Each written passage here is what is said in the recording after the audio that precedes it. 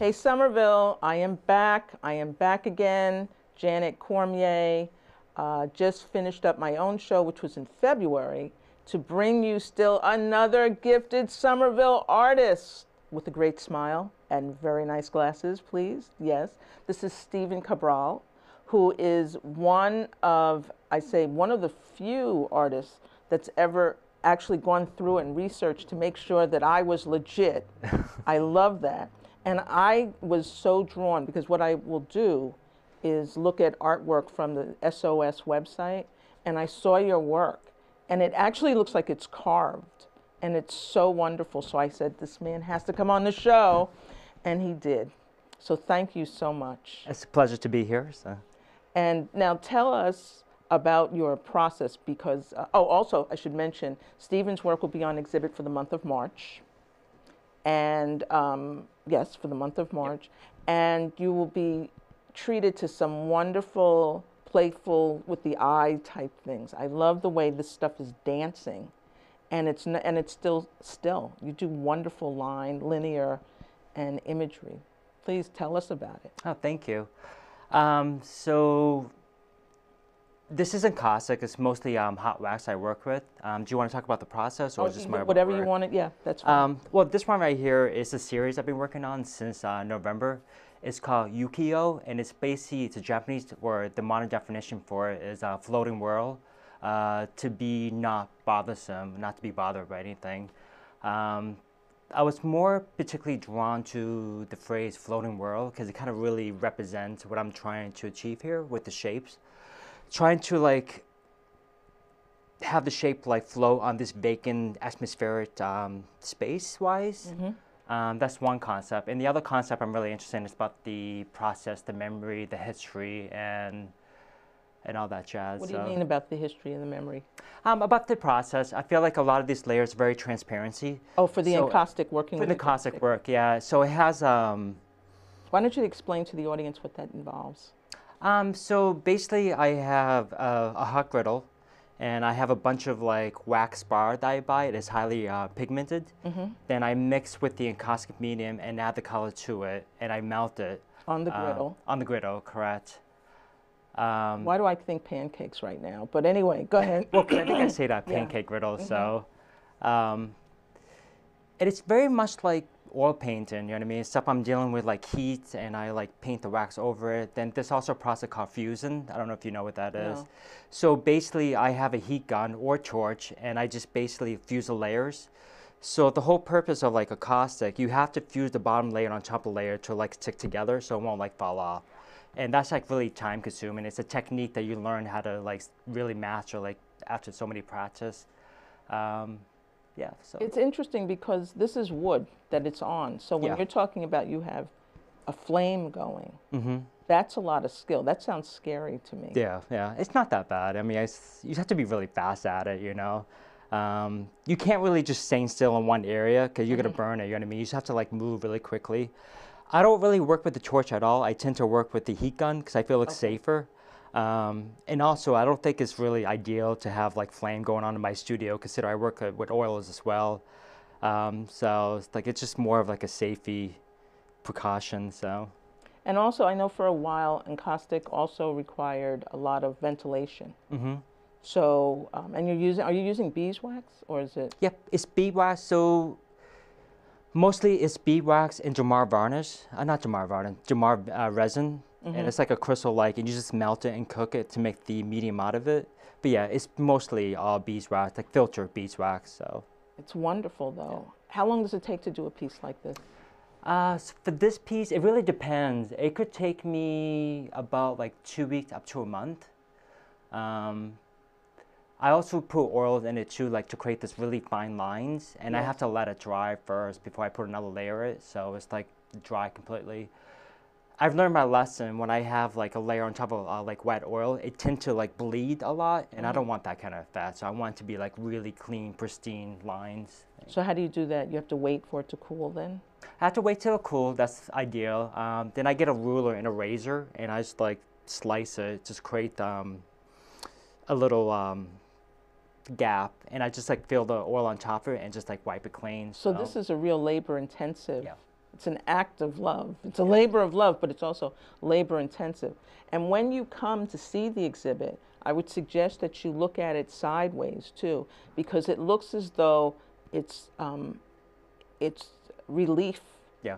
It plays with the eye, and it makes you think that this is not flat. It makes it seem like it's standing up. And so I kept looking at it several times going, it's playing with my eyes. And these lines, it gives it a lot of movement. And it takes a lot of precision to get these lines straight. Yeah. Yeah, it's 2 years of like practicing to really like nail it. I mean, it's not quite perfect yet, but I will in a couple of years. And I'm really glad that you have a sense of movement, because that's what I really want to achieve, like really speaking in my work. Cause, I'm really obsessed with geometry a lot of ways. I don't know why. God bless you. It wasn't my favorite, but God bless you. It's very, very spiritual for me. So I really try to think about the color, the composition, and the line, and how it like interacts like on the plane. And I really want it to be like a lot of movement involved. I know it's like 2D, it's not really a 4D art project, but I want people to visual like see that it is moving. You know what I mean? Like, I feel like I'm looking at a mobile. a what? A mobile. Oh, really? And I feel like it's moving. Now, is encaustic done on canvas or always on a wood? It's always on the wood. So if you do it on canvas, it's wax. It's gonna break melt, because yeah. it's like too flexible. Yeah. There is a way to put wax on canvas. It's called wax, and it's a little bit more flexible. And I use that in my other work. So. Oh, okay. So if you can help me move this down, and if just turn it around so people can see the panel. Let me just show them. This is what we're talking about. It's on wood. Yep. And then, because you're inspiring people right now. Oh, really? Yeah, Oh, I hope so. People are like, oh, I want to do that too. And so let me. Oh, I highly recommend it. It's a wonderful, very sexy medium. I have never heard anyone talk about art as they're making it as a sexy medium. Oh, it's just the process and everything. I mean, just the art making activity is very sensual. You know what I mean? You really get to know the medium, you get to know yourself, and it's like you're really exploring the unknown. And the result that comes out of it is like, oh my God, I made this. Like, I never knew this is about me. You know what I mean? It's like. It is amazing that when you do something and you're like, oh, I really did that. And people see things in it that you didn't even see. They see beauty in it that you didn't even see. And it's just amazing to me because we're doing it and we're in it, and yet we still miss things. Yeah. And other people, the good ones, can see the love that we've put into it, and you lose yourself. And actually, your work is easy for the viewer to lose themselves in, because your choice of colors, there might be a temptation to do the 60s bright colors, but you do a very serene palette, so it's easy to follow. Oh, great. Thank you. And I love this up here, the shapes. I wasn't good in geometry, but I know that, is that a rhombus or something, or doesn't have to be this? But I love the way it points out. Yeah. And it has almost like a cartoon feature up there because of the gray and white, but then down here it's grounded. And it actually looks like each of these lines is carved. Yeah, they are carved actually. Oh, okay. Yeah, they're really carved. So this is all carved on line I created using the razor blade. Then I put oil inside of it to like bring out the colors. I'm obsessed with thin lines. That's the other thing. I don't know why. I think it's, for me, I think lines are like really innocent a lot of way, I guess. When people start to draw, the first thing they do is add a line, you know what I mean? It has a very like innocent, childlike play, you know what I mean? It's the first step. It's the first step, yeah. It's like, but I always add the line the last step. It's like, I don't know, it's just easier to like organize my compositions. Like, I really feel like if I turn this sideways, it would be a mobile. Yeah. Just dropping. And it would, like a Calder mobile or something. Yeah, yeah. And it would just be these fine pieces of material. And it looks transparent in ways because you've done things, you've played with the light. And you know, when you come up close, you don't touch the artwork, but you can, when you come up close and then walk away, it really plays with the eye. And there's all this motion, and I love the way you have this receding.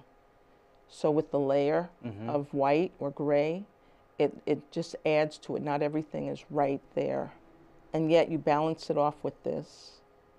The black line. Yes, Yeah. and then I love the way the lines get thinner and closer together. Yeah. My God, that's a lot of work. That must be so much work. It takes some time. I mean, I really try to create the movement and just like really play with the surface and everything. One thing that's great about encaustic, you can really play with the transparency. I know you can do that with oils, but I never really had any success with oil. With encaustic, I really can. It just really adds a lot of life, a lot of depth, and it's just like an amazing dimension to it. Like, it does. Here, it's almost like a cloud cover. Yeah. And then suddenly it gets this vivid. And again, your color, your palette, very simple, but very elegant. Excuse me, very elegant. And playful at the same time. I could see some kid getting lost in this, and I can see an adult getting lost in it also. And it looks like gold instead of like, it will look like a brown and then a gold. Yeah, the lines, you mean? Yes. Yeah.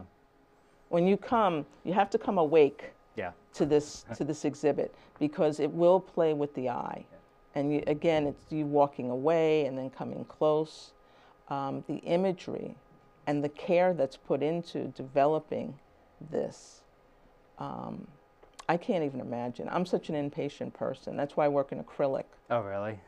And I have ADD, so I could never do this. Yeah. And I'm like, oh, how does he do that? Oh, that's not true. Anybody can do this, you know what I mean? If you just have like the patience and Well, that's it. No vision. patience. No patience. Maybe the vision, but no patience. But if you like acrylic, you might like encaustic because it doesn't really dry at all. It just hardens like after a few minutes when it cools down, you know? So you just have to be careful not to burn yourself. Well, the thing too is that yours is so precise, and yet it floats. It just looks like it's floating in air. You know, it's also like a kite. Yeah. And I just love that airiness and that feeling of spring's coming and problems will rise up. It's just so, so meaningful. I can see how you lose yourself in it. And how did you find this medium? So the first time I heard about this medium was back in college. When I was at Mass Art, like art history course, I think they talk about encaustic like during the Roman times. They use it to like decorate the dead's coffin, and I think it was like wax, and it really works well. And I didn't think anything of it, you know what I mean? Till like about a couple years ago, I was doing oil for like the last 15 years, and I wanted to do something different, you know what I mean? So I thought about acrylic. I'm like, I don't know if I want to do acrylic. I was reading a book one day, and I saw the word encaustic, and it just like bing. I'm like, oh, it's triggered something. So I did some research on it. I watched a lot of YouTube video. I ordered like a bunch of books. I read like tons of articles to like really understand the medium. And I was like, oh my God, I really want to do this. So I ordered like the supplies. Like it took me about 2 months to like order the supplies, gather them, because they can be a little pricey. I think May of 2014, I did my first piece. It was like really horrible and crappy because I had like no idea what I was doing with it. We love that he's so honest. It's part of the process, you know, so it's great. Couple months, it really grew on me. So I mean, I loved it first day. I was like really frustrated that I didn't really understand the medium at all. It was just like fighting with me. It's like, no, this is not how it works. You know what I mean? So I kept doing research, and I just kept like giving myself to be a little bit more patient. Then one day it just clicked. Like after all that struggle, all that work, it's like it finally made sense to me. Like I finally understood the medium. I mean, I know I have a lot to learn about the medium, but I'm very happy where I am right now, you know what I mean? So I'm at a point now where I can like push it a little bit further and just constantly like explore, you know, so. Well, I'd like to trade this one now for this piece. Oh, title for that? Is there a title? They're all like Ukiyo series. Oh, okay. Yeah, so this is Ukiyo 1. This is the first one I've done. This is back in November. This big piece is Ukiyo 5, and this one is Ukiyo 3. So. And he'll bring the others, the 4 and 1, or 2, whichever ones are missing. He'll bring them. One thing I didn't mention before is the delicacy of the background, because you've made it almost like cloud-like. Because there are hints. When you come in to see it, you're going to see hints of color. And it sort of, it gives it that floating sky imagery. Yeah. And it gives it motion. Gives it a lot of motion. And so you discovered this, you worked at it. I love your passion when you're talking about it. Oh, Everybody can see, like, yes, this man loves what he's doing. Yeah. And how much time do you spend in the studio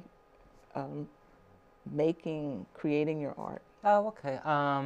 So I do have a full-time job, so I try to be in the studio like during the week after work.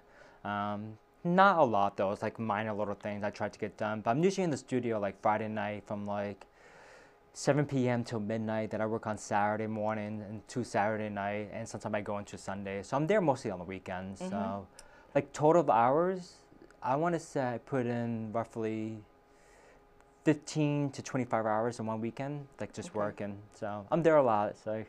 And do you sketch? Do you sketch out, or is it all coming from when you A lot of my decision making is very arbitrary, but if I feel like I'm stuck, I do like sketch out the idea just to give me some ideas. One thing I learned, if I make a lot of mistake on a piece, it's really hard to clean up. Things get really stuck, and it's really not worth it. So I do try to sketch as much as I can before I like start laying like the shape and the line into the piece. And you're not doing anything on this, on the wood. You're just laying it out as you see it in your head. Correct. Yes. And so you're putting down the larger blocks of color. So I actually work on the base first, the background. Okay. And that could be like about 3 to 6 layers, and it's really time consuming. And that could take me about like 2 to 4 hours just like really build up that layer. So this one, for example, this cloudiness. So originally, if I remember correctly, it was like an orange base, and this white beige cloudiness is actually pigment sticks.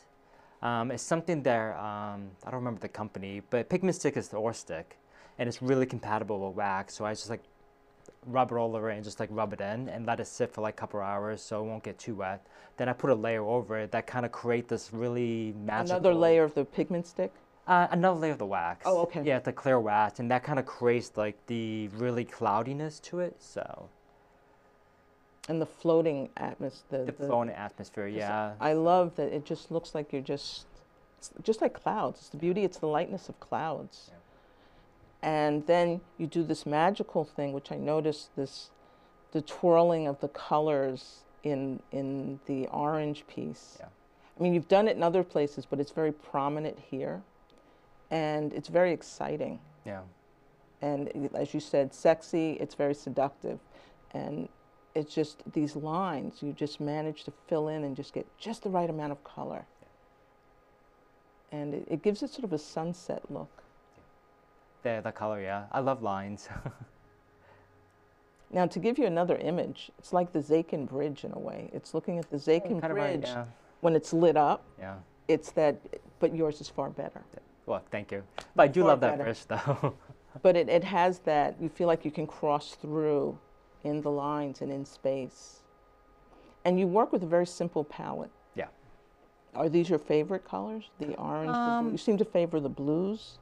The blues, I love all colors.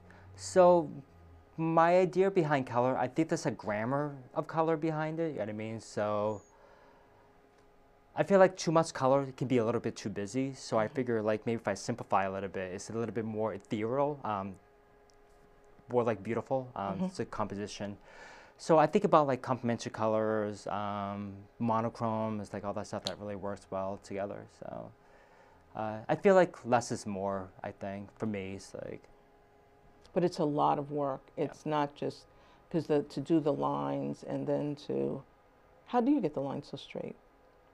Oh, okay, it's that's a secret. Okay, it's a secret. I just realized when I said that. That's a secret. But no, I'm happy to share, Ashley. That's no big deal. Well, no, the mystique, they'll come and they'll ask you for it. Now you have to come in because now you want to know how he does this. But when you see it, it's like the stuff raises up. It's like you see, it's very magical. Yeah. Because you're sitting here and we're looking at it sideways. I'm looking at it sideways. And I see all these lines and I feel like, oh, I can just travel underneath this one and go through here and I can travel underneath. And it's a lot of movement, which a lot of artists struggle with, to get movement in their work. Yeah. Now, were you always an abstract painter? Nope. I discovered abstract like about 3 years ago. All through my 20s and early 30s, I did a lot of like realism.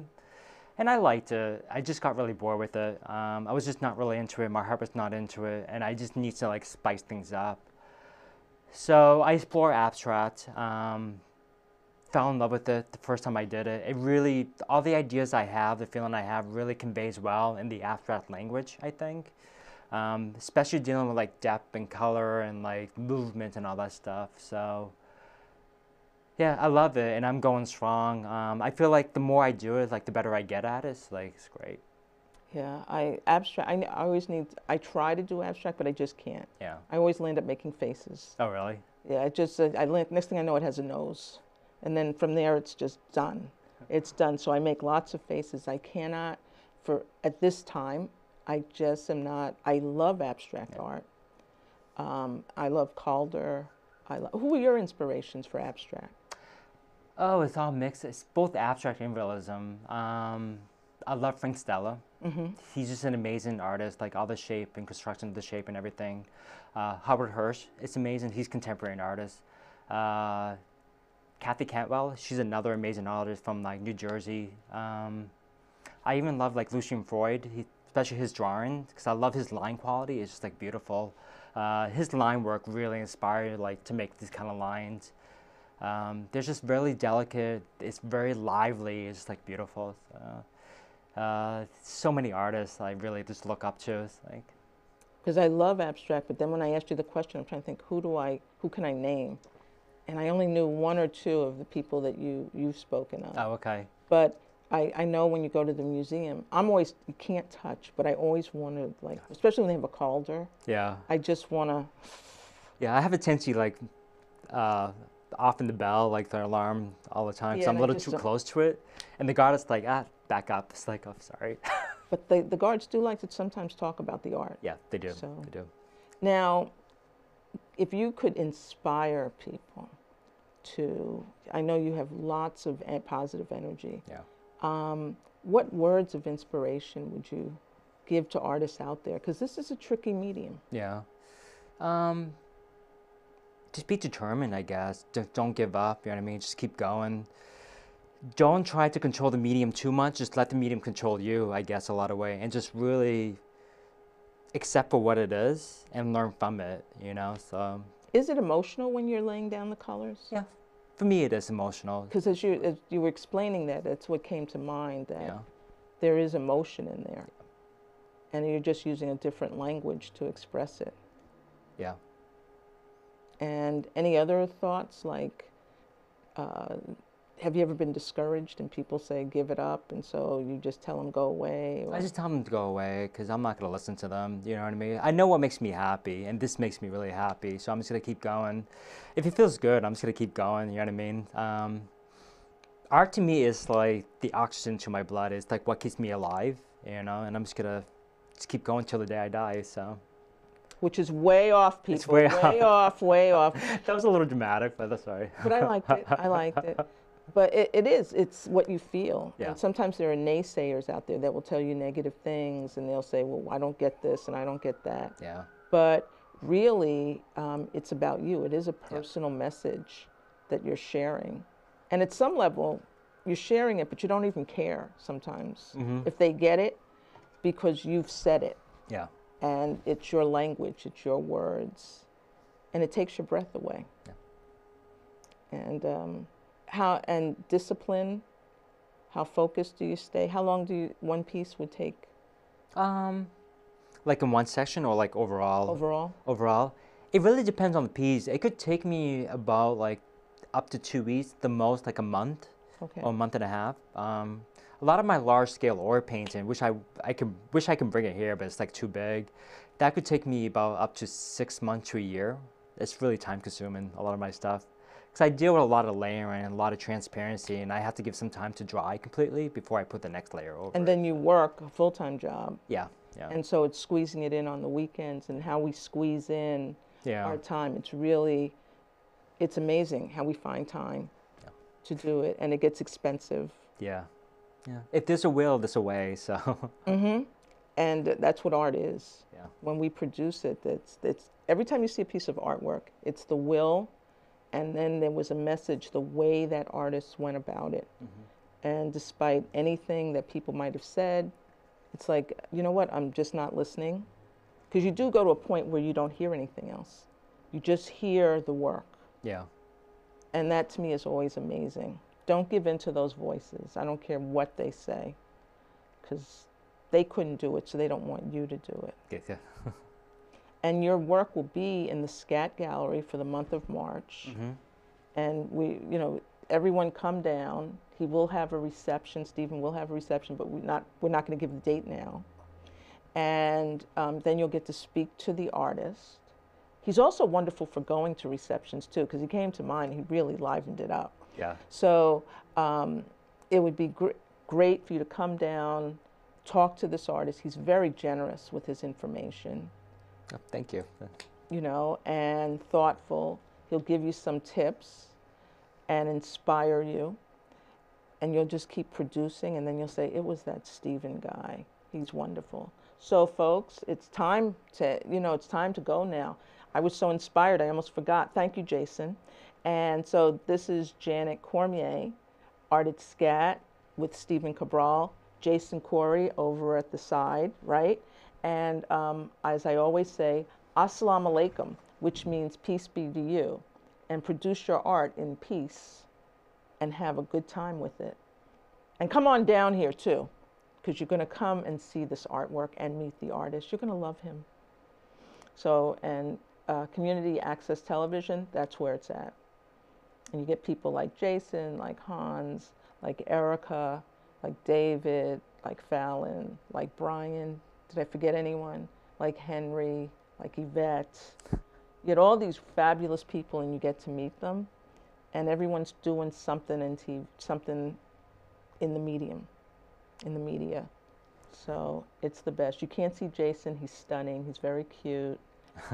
And he did a lot to help us set up. So it is, I just love the work.